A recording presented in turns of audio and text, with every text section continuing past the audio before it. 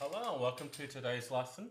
We are on pages 8 and 9 of Faber's My First Piano Adventure Writing Book C.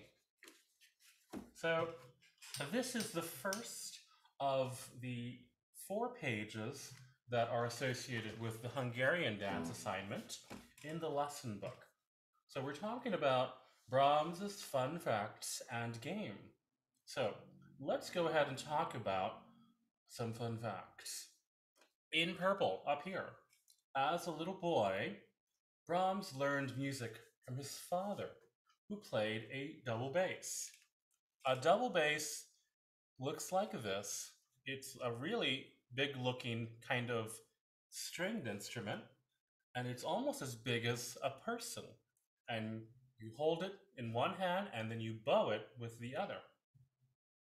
Do you have anyone in your family or maybe a relative who also plays a musical instrument?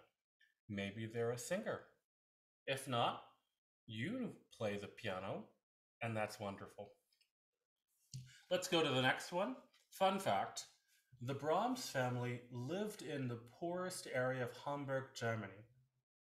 Germany is in Europe. At the age of 13, Johannes Brahms performed in restaurants and clubs, often late into the night. The money he earned helped his family. So that sounds similar to some of the other composers we learned about that earned money, such as Beethoven. Whatever money was left over, Brahms spent on books. Isn't that interesting? It says here, do you like to read like Johannes Brahms? Whatever money he earned, he bought books. I hope you like to read, but most especially, I hope you like to read music when you're playing the piano. Let's go to the orange up here on the top. Brahms admired the composer Beethoven very much. Oh, interesting. In his home, a statue of Beethoven looked down on the spot where he composed. So I guess that's just a sort of way of being inspired by him. So, where is the keyboard in your house or apartment? Mine is in my music room. Here's another fun fact. Like Beethoven, Brahms loved nature and often walked into the woods. He often brought penny candy with him to hand out to children. Brahms had a style of walking quickly with his hands firmly behind his back like this.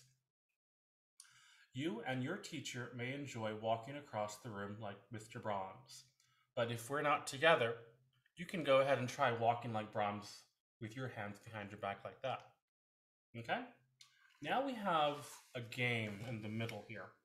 Number the pictures 1, 2, 3 to show Brahms as a teenager, as a young man, and then as an old man. So, what are the order of pictures? Let's go to the next page now. It says here that we're going to do a composer tune.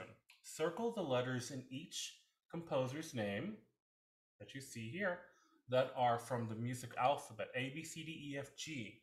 Which letters belong to the musical alphabet? So, in the example of Haydn, A and D are note names. Let's take a look at Mozart, Beethoven, Brahms, and Tchaikovsky. Which letters are music note names? It tells you how many there are in each name. Here's a picture of Brahms at a piano. Okay, next, what we're going to do is we're going to write each circled letter in the boxes right here below. The first example has been given. So we have here 1, 2, 3, 4, 5, 6, 7, 8, 9, 10. So let's see. 2, 4, 8, wait, 2, which is 2, 4 is 8, 9, oh, 10. There you go, because the first one has been given as an example. 11 in all with that given example. Then it says here, play the circled letters from beginning to end to create a tune. Hold each key for as long as you wish, and then we'll try it together as a duet. So, I'm going to play the duet. Maybe you can follow along after you've written the notes. Here we go. 1, 2, 3, 4.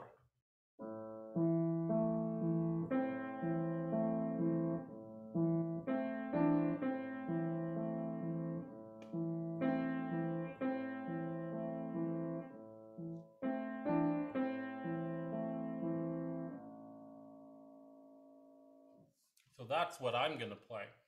How will you create the melody in these boxes? Okay, so that's the lesson for today. Let's go on to the next video for the next couple of pages. We'll see you there. Bye.